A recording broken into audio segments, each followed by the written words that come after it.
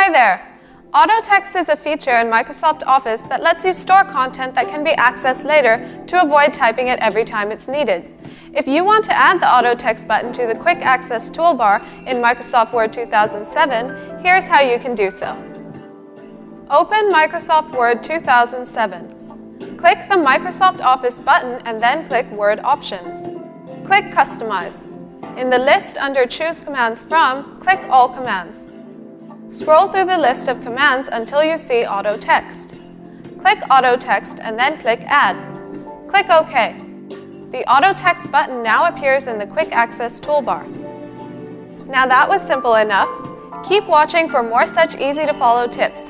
And if you face issues on your PC that you need help with, just call iYogi. Good karma.